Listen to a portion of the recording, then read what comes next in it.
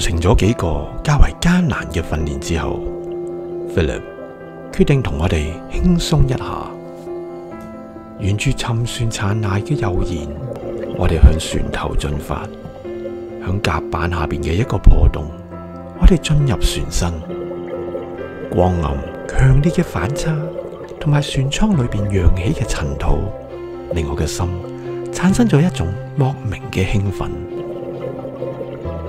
響船身右舷甲板下邊嘅一個破洞，我哋離開嘅時候，內心又產生咗一種仿似係逃離危險現場嘅感覺。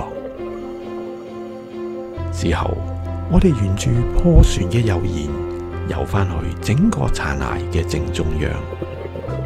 Philip 向另外一個破洞再一次帶領我哋進入船艙。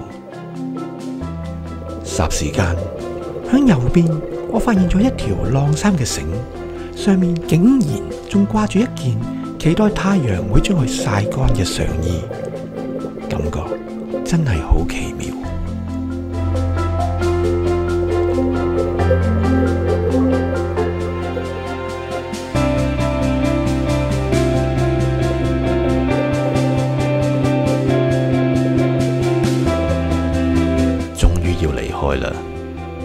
兩次仿似探險嘅經驗，雖然好短暫，對我嚟講已經係無與倫比嘅回憶。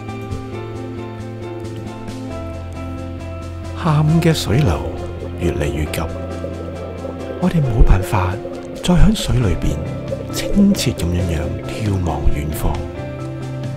但係對於 Philip 嘅領導，我依然係無限嘅感激。或者我都應該喺呢一度為我哋 Barbados 嘅第5日畫上一個句號。